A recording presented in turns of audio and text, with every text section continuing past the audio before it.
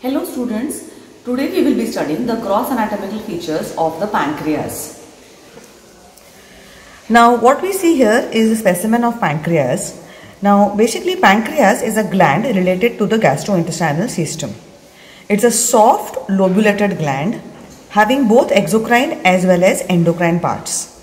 From where to where does it extend? It extends from the C-shaped concavity of the duodenum, extending towards the left side and goes up to the hilum of the spleen.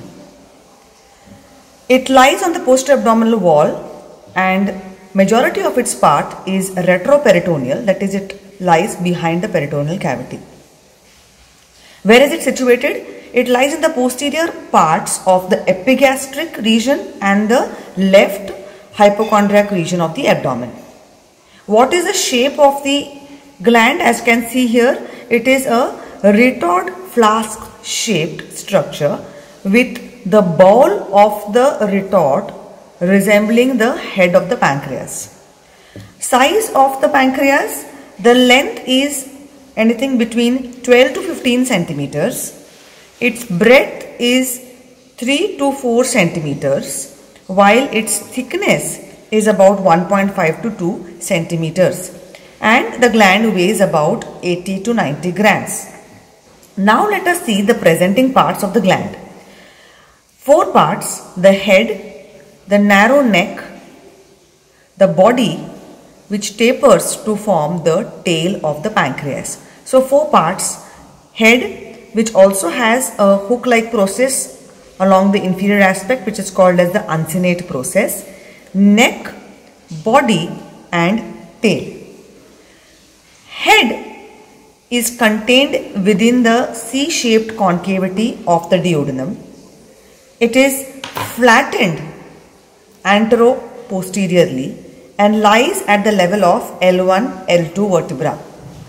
It has 2 surfaces, an anterior surface and a posterior surface, and 4 borders: a superior border, an inferior border, a right border and a left border, and 1 process, that's the uncinate process. The anterior surface of the head is related in the upper part to the transverse colon and in the lower part to the coils of jejunum. The posterior surface is related to the inferior vena cava with the renal veins, right crus of diaphragm, bile duct, and more posterior to the inferior vena cava, it is related to the right psoas major muscle, the right sympathetic trunk, body and transverse processes of L1 and L2 vertebra.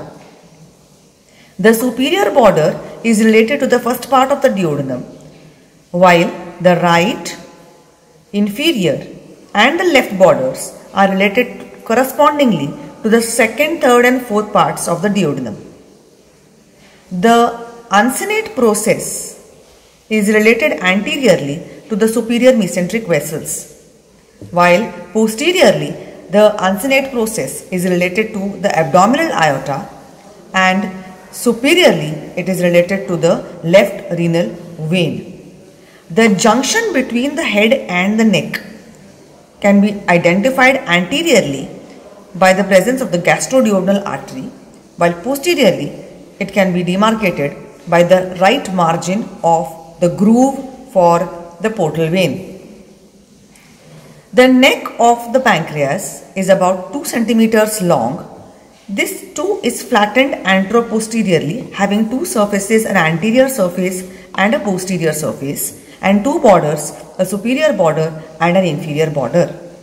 Anteriorly, the neck is related to the lesser sac which separates it from the pyloric end of the stomach, while the posterior surface is related to the superior mesenteric vessels in the lower part and the portal vein in the upper part.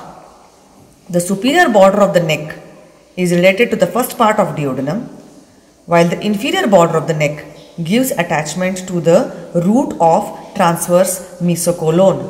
The junction of the neck and body can be identified posteriorly by the left margin of the groove for the portal vein. Let us now see the body of the pancreas. The body is prismoid in shape or triangular on cross section. It extends from front of the abdominal aorta to front of the left kidney. It has three surfaces: antero-superior surface, antero-inferior surface and the posterior surface, and three borders: superior border, anterior border and the inferior border. The antero-superior surface is related to the lesser sac which separates it from the stomach. The antero-inferior surface is related to the duodenojejunal flexure, coils of jejunum, left colic flexure, while the posterior surface is related to the abdominal aorta with origin of the superior mesenteric artery, the left crus of diaphragm, left psoas major muscle and sympathetic trunk, left suprarenal gland, left kidney, left renal vessels, pelvis of the left ureter, left suprarenal and left gonadal veins and the splenic vein. The superior border near its right end shows a elevation which is called as the tuber omentale. It's a conical projection seen at the right end of the superior border. It's related to the celiac artery just above the tuber omentale, and the rest of the border is related to the tortuously running splenic artery. The anterior border gives attachment to the root of the transverse mesocolon. The inferior border near the right end is related to the superior mesenteric vessels. The tail of pancreas is the narrow left end of the gland which passes between the layers of the linorenal ligament and reaches the hilum of the spleen. The tail is the most mobile part of the gland and is the only intraperitoneal part, while the rest of the three parts lie behind the peritoneal cavity and thus are retroperitoneal. The tail lies at a higher level as compared to the body. It lies at the level of the T12 vertebra. Anteriorly, the tail is related to the lesser sac which separates it from the stomach. Posteriorly, it is related to the spleen and the splenic vessels, while inferiorly, the tail is related to the left colic flexure.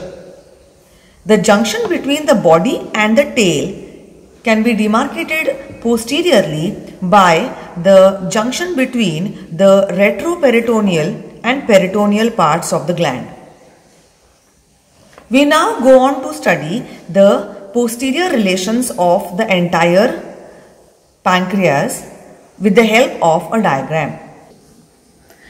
Now here we see the pancreas which we have kept on the image, and just to study the posterior relations of all the parts of the pancreas, as is seen here, we see that it is related to the inferior vena cava with the bile duct, the portal vein, the renal vessels, the splenic vein, the right crus of diaphragm, abdominal aorta with the superior mesenteric artery, left crus of diaphragm with the superior mesenteric vein, the gonadal vein of the left side, the suprarenal vein of the left side, the left psoas major muscle, the left suprarenal gland, the left kidney, pelvis of left ureter, spleen, hilum of the spleen with the vessels entering it.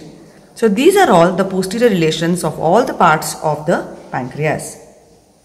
Now we will be studying the duct system of the pancreas. The pancreas has two ducts, the main pancreatic duct and the accessory duct. The main pancreatic duct or the duct of Wirsung begins at the tail and travels towards the right. As it travels towards the right, it receives number of ducts at acute angles, giving rise to the herringbone pattern. As it reaches the right end, it approaches the posterior medial wall of the second part of the duodenum, where it meets the bile duct. And in the wall of the duodenum, these two ducts unite to form the ampulla of Vater, which opens on the summit of the major duodenal papilla, which lies 8 to 10 centimeters distal to the pylorus. The accessory duct or the duct of Santorini receives secretions from the uncinate process, passes upwards and towards the right, travelling in front of the main duct, opens into the duodenum at the minor duodenal papilla, which is 2 centimeters above and ventral to the major duodenal papilla. Let us now see the arterial supply of the pancreas. The head and the neck receive the arterial supply from ventral and dorsal anastomosis of the superior and inferior pancreatico-duodenal arteries, while the body and the tail receive the blood from pancreatic branches of the splenic artery. The venous drainage, the veins correspond to the arteries, drain into the superior mesenteric, splenic veins and the trunk of the portal vein. Lymphatic drainage from the head and the neck drains into the pancreatico-duodenal group of lymph nodes, while the lymphatics from the body and tail drain into the pancreatico-splenic group of lymph nodes. Finally, the lymph drains into the celiac and the superior mesenteric group of pre-aortic lymph nodes. The nerve supply of the pancreas. The sympathetic supply comes from the celiac and superior mesenteric plexuses, while the parasympathetic supply is derived from both the vagus nerves. Thus, we have studied the gross anatomical features of the pancreas.